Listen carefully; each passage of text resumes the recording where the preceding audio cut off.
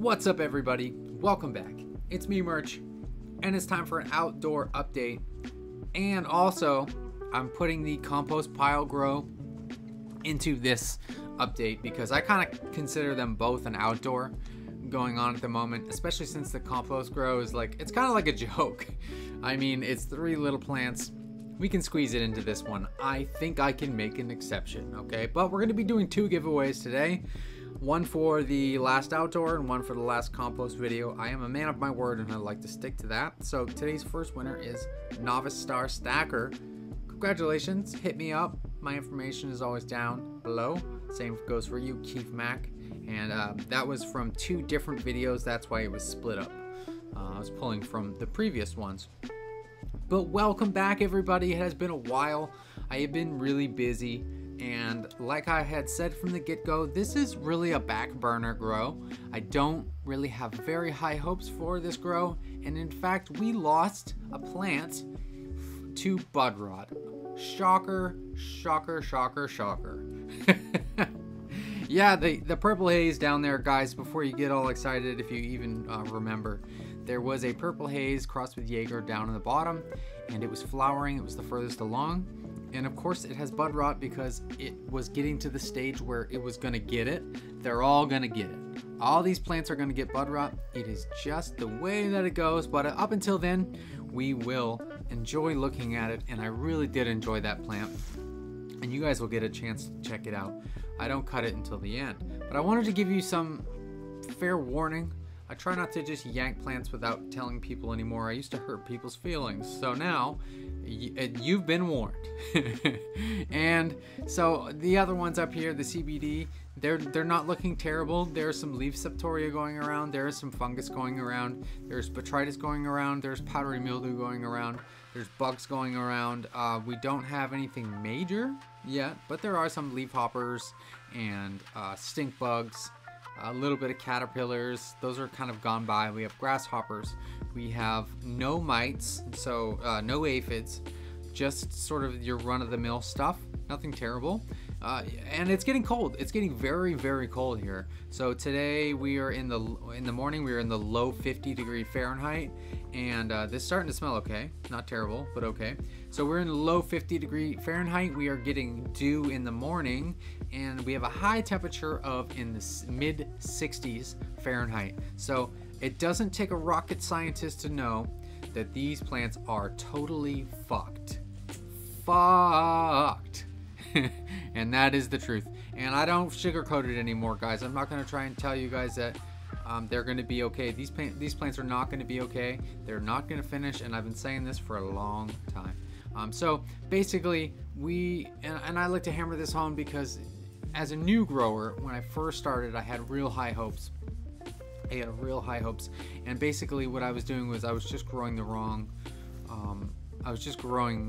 way for my environment. It really is I should be growing indoors, and that's why I am going indoors, and that's why I do grow indoors, because I really enjoy it. And check that thing out. I think that was a green lacewing.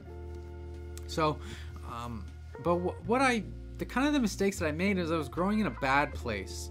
So this place here, it's like a swamp on an island off the coast of Maine in the northern hemisphere. It is just kind of a bad spot, but the plants, they veg really well here, but they just don't flower well because they just the botrytis, it's in the air, and you can't really control an outdoor environment. And we're getting into the rain season now, so it's starting to, not only is it misting in the morning, so we have mist on all the plants in the morning, or dew, have you. So the plants are covered in precipitation every morning and every night.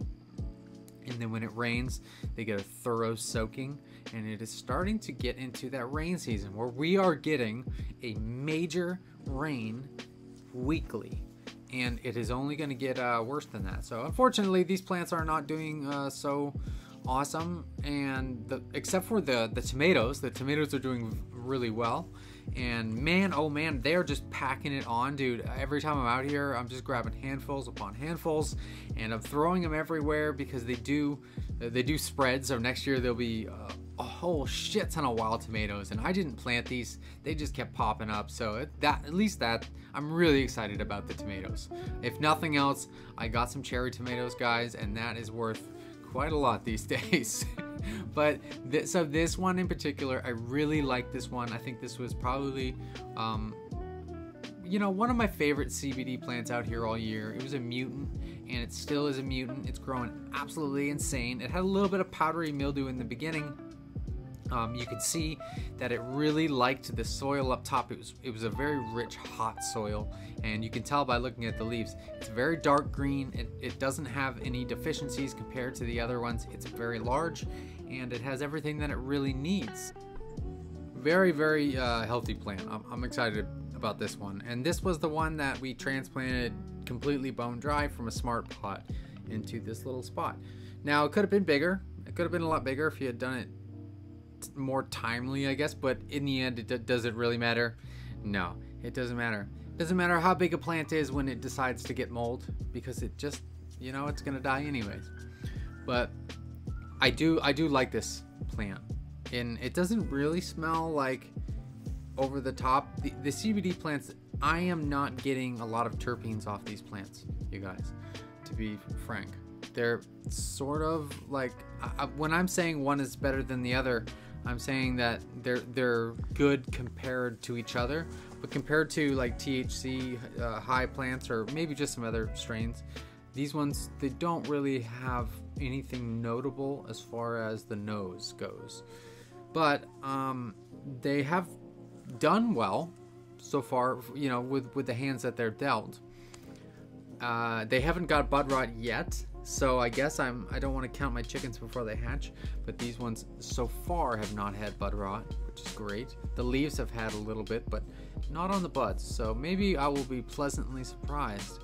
And I probably need to do another defoliation, but I just don't have time for that, so unfortunately I'm not going to be able to do that, and I wish it nothing but the best. I did a good gutting earlier on, but you know, I'm on a very tight schedule. This is not my main grow, and I don't have, like I said, I don't really have high hopes for these plants, so I'm not going to invest that much time into doing that. If I had done it to any of the other plants, it would have been all for nothing. So that's why I'm not doing it for these ones, just because I feel like it would be a waste of my time, which is these days kind of valuable. I do value my time. I value it a lot more than I used to, and I used to sort of just do a lot of things like in a whimsical way without really considering the other things that I could be doing with that time. And now, as I'm sort of focusing more on my attention on my new house and my indoor grows and the sort of, you know, things that actually have a direction, I have been paying very close attention to how much time I spend doing what. And this grow is not going to be eligible for any of my free time. I'm sorry. So this is all you get. I mean, getting a little bit of time to film and walk through was actually difficult this week, and that's why it's taken me a little while to get an update, is because I hadn't been out here, and I probably won't be out here again for another week and a half to maybe 2 weeks. We'll see. It might be the end of September by the time that I get back out here, or the beginning of October. So who knows how that'll go down. But this one here, this is a CBD as well. This one smells the best out of the CBDs. For whatever reason, this one is a little bit on the stinkier side. It looks pretty good. There's not a lot of frost developing on any of these plants yet, so usually when you have trichome production, you also have heavy terpene production, so that's probably why I'm not smelling anything. It's because they are not really doing a whole lot of flowering just yet, and like I said, they should. They need to, if they would like to be smoked. And if they don't want to be smoked, then that's fine. They'll be eaten by a deer or something at some point. But either way, they're going to be consumed by something, so I guess they do win in the end. But I would love to have a little bit of CBD for some tincture, or, you know, some actual herb to smoke. I love smoking CBD, and if there's a higher THC content, that's not bad at all. So I hope that we can get at least one to finish. And this one here does look like at least it's it's aired out enough where it might possibly make it to the end. You can see, you see how thin it is? So maybe this one might do it. It looks okay. And also maybe the one down at the bottom too. The one in the trellis net, that one might make it. I don't know though, it gets less sun. This one here gets sun for most of the day, but the sun is now disappearing below the tree line for longer periods of time, and that period of time is getting higher every day.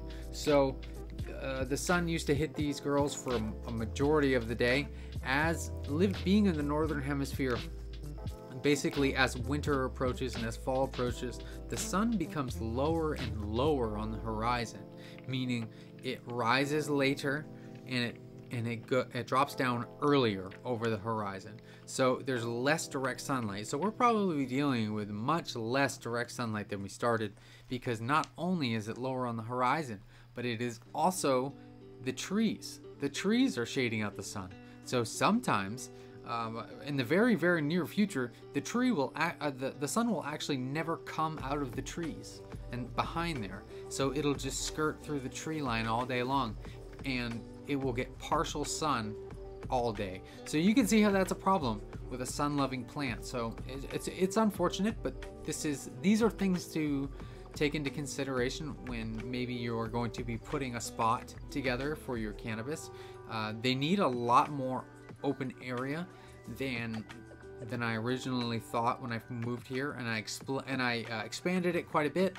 But if I wanted these to do even better, I would have to cut much more trees down, and I can't justify cutting those trees down because it's not my property, first of all, and there's a lot of habitat behind there, and there's a lot of things living in those trees.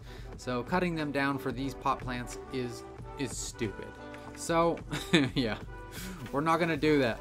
But this is the last hoorah out here. I know I've been saying that for a while, but this is the last grow out here at the cabin as far as cannabis goes. We might do some food out here, but I don't know. It's hard for me to say.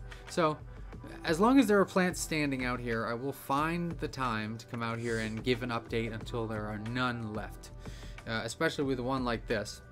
But caveat to that, ladies and gentlemen, is don't have super high hopes. If you want to have some high hopes for a grow, it should be for the indoor grow, because those are 100% guaranteed harvests, guys. We are 100% guaranteed to get a harvest with every indoor grow, and I stand behind that. So unless there's a power outage, okay, so maybe not 99.9%, but no bud rot. We're not having any bud rot or powdery mildew on an indoor grow. It's not something that I'm signing up for, and it's not something that I condone. Out here in the wild, it is something that can happen very easily, because we're not in control of these. We're not in control of the environment, so it's just like it's a wild west out here, and all the bugs and everything. So there's nothing I can do about that. But one cool thing about growing outdoors that I absolutely love is the size of these plants. This plant is like 10 feet tall.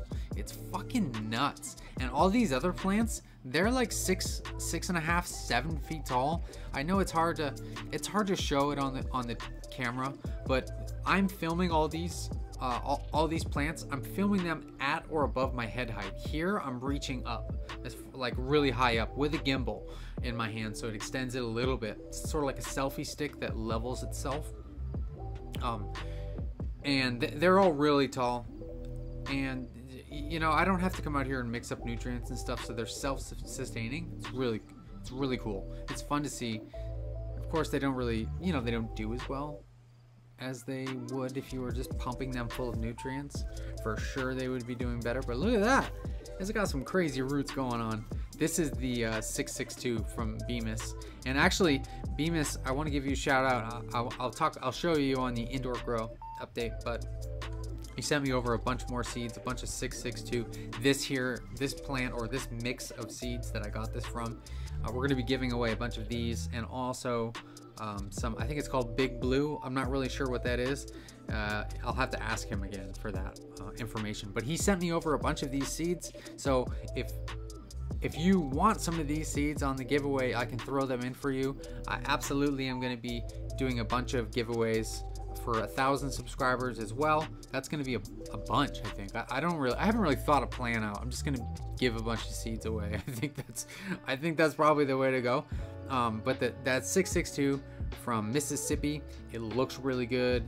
It smells really, really good. It's stacking well. I'm very happy with that one, and I would like to grow some more of that, or realistically, give somebody else to grow it that grows photoperiod. I have a fucking stack of photoperiod beans going right now, like a procrastinator during the finals. Like, it's just absolutely out of control. I have so many photoperiod, and I can't give them away because I want to grow them, and they're limited stuff that people have sent me. So it's like I have to grow them at some point, and I just don't know when. And this is a little horned bug. They, as you can see on the stem, they eat the stem. You got to be careful pinching them. They're so sharp that you could cut your fingers, and I cut my finger here when I was squeezing it. Usually I'm pretty good, but yeah, that's their defense, is they have sharp pointy things coming out of their head, like buffalo. They look like a buffalo bug, and they will fuck up your stalks.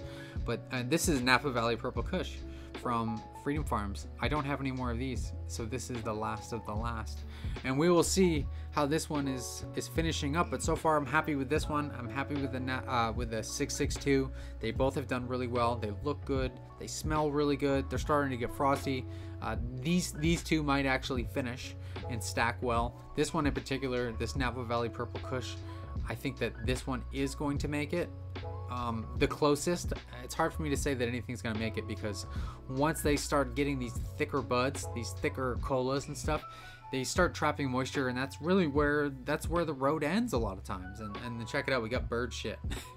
The birds, they sit on this old trellising and they just shit on everything, and it's fine because it's nutrients. So it's like, it's bloom nutrients, you know. So maybe that little spot will bloom hard. You know, it'll bloom real hard. And look, we got all sorts of vegetables and fruits and stuff popping out everywhere. I eat some, and then I throw some on the ground as sort of like a tribute. So hopefully they'll grow back next year. But this one here, this is Napa Valley Purple Kush, the nice slow pan. And this is a beautiful looking plant. It is all up top. Down below, there's really nothing there anymore. I cleaned it out, and I'm glad I did, because I did find some nasty stuff down there earlier on, but it's cleaned out for the most part now.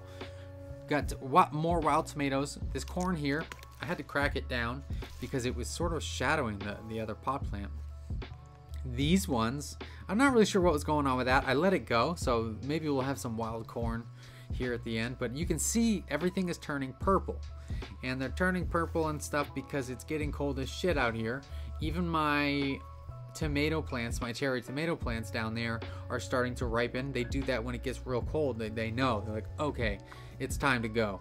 They stay green most of the time, but when we get a few cold nights, everything ripens like at once. It's like it gets this, I don't know, it gets this sense where it just, everything starts to flip, like they flip the switch.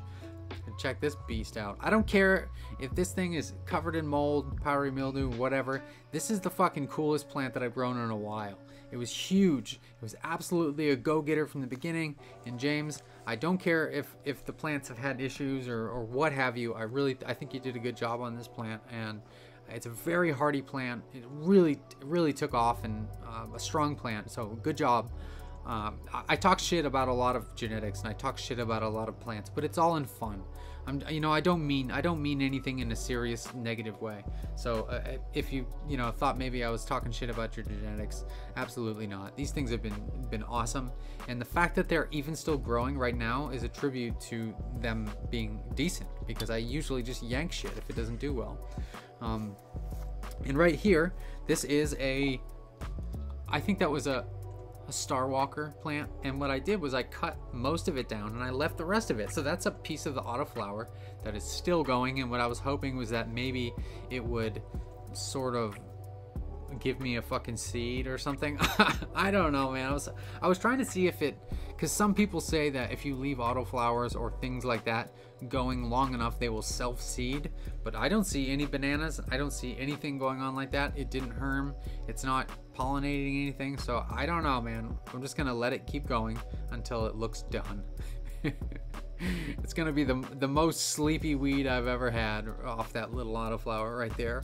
It is way past due, but we're letting it roll, baby. And this is another one of the CBDs from James. This one looks okay.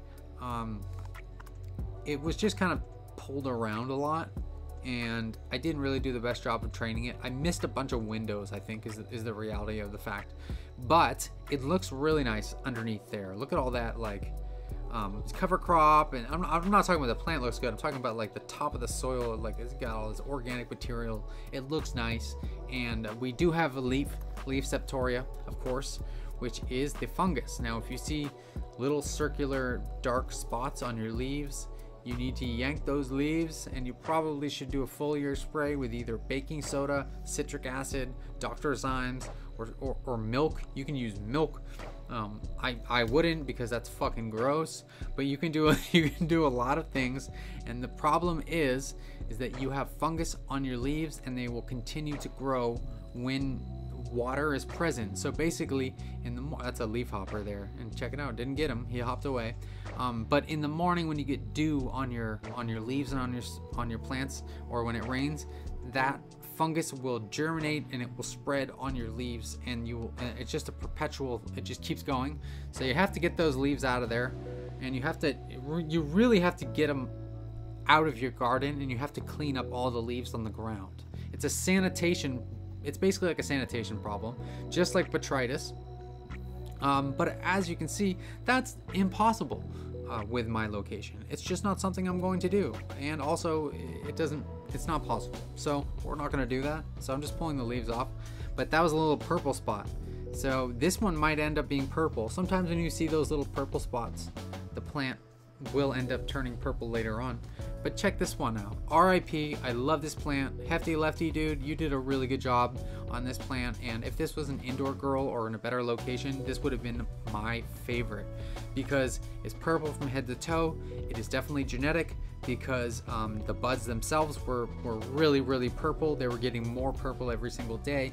It had this incredibly sweet smell to it. It seemed like it did have a sativa leaning side to it, but it seemed like it was also a bit of indica, because it was flowering quickly and it had these real broad leaves. And now I know indica and sativa, those things are kind of like antiquated, they're like outdated sayings, but look, this is a very beautiful plant. I think it would have been, a really good yielder. It looked like it's sort of like a Girl Scout cookies, it reminds me of, with those golf balls. But as you can see, it has a ton of bud rot everywhere. Now, I was walking through here for the first time, so I'm seeing this all at the same time as you guys are right now, and this is when my heart sinks, is because if you can see it, then it's already too late, especially like this.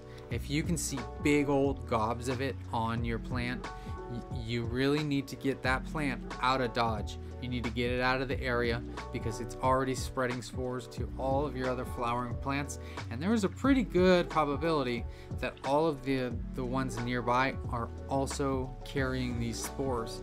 And since I didn't spray, unfortunately, I just, I didn't have time, didn't have the resources. This is why I don't really do a lot of stuff out here, is because this is the way it goes. But look, it's been very cold. It turned these tomatoes purple because we had a very cold night in the high 40s. So it's that time when you go from the 80s down to the 40s, you get a lot of tomatoes, but you also get a lot of bud rot. So these ones are, unfortunately, they're all done. This is the end. It could have been something special. I mean, in my eyes, it was a very special plant. This one in particular really sort of like captivated me throughout the grow. I really enjoyed this one, and being purple, I like watching it. It had a really good stature. It bulked up incredibly fast, so it started very quickly. So Hefty Lefty, I think that if you have more of these seeds, I would like to grow them again at some point in time. I just don't know when that's going to be, but it is not like sort of suited for the environment that I was growing it in. And anybody who's ever grown a haze could have told me that. all the hazes and stuff like that, like the sativas. I always thought that they were more resistant to water because they were from the equator or something like that, but they, in my experience, they just really don't do well with the moisture. And so this is the one I tried to yank it out. I couldn't yank it out, and I was like, wait a minute, why am I yanking it out? It's a no-till system, so let's just cut it off. So I just cut it off with a hacksaw because that's what I got. And what I'm doing here is not what you should do. You should absolutely put a bag over this or do something, spray it, get it into a separate location, sort of try and quarantine the fucking thing if you can, but that's not so much of a concern here for me. So what I do is I do that. I throw it over there. That's a deer trail. So the deer, as soon as I leave, they're gonna go and they're gonna eat all of that. It's gonna be absolutely gone. There's gonna be nothing left within 24 hours. So that is the beauty of having deer around, is they're like vacuums. They will take in all of the bud rot and it will be no longer around, and I don't have to go very far. So that's kind of cool. But yes, we lost another one. The little things here are doing well. These shrubs, they're starting to do okay. I was using the area as sort of like a little nursery. But back home, this is I didn't want to make this into a full other series just because I am kind of busy, but these things are starting to bud up. They're starting to do okay. You know, we've got some fall weather out here as well. It is more humid out here on the island, so I have my fingers crossed about bud rot, but so far no bud rot. I haven't been handling the plants or anything like that. They're doing really good, so I'm very happy with these. They stink to high heaven. They're really putting on some smells these days. The trichomes are coming on. They're not that big because I topped them, but they sure do smell good. And the hembra is turning into something. I'm pretty happy with how it's going, actually. We have a lot of huge spiders, so I stick my head through these things all the time, and these fuckers are on my face. Luckily, I'm not very scared of spiders. You know, they don't bite, they don't hurt you. But yeah, I have spiders crawling on my face that are gigantic most times that I'm out here. But look at this. This is the hembra. It's doing great. I don't really have anything in particular to say about it just yet, besides the nugs are starting to dense up. They smell okay. I haven't had anything, you know, they're just getting started, so hopefully this is going to be a big bulky plant. I'm not sure if they're pollinated or not, you guys. I don't know if anyone grows out here, and I see some red hairs, but also it has been raining like a son of a bitch. So it has really been coming down. We had a huge rainstorm the other day, and these got beat to crap.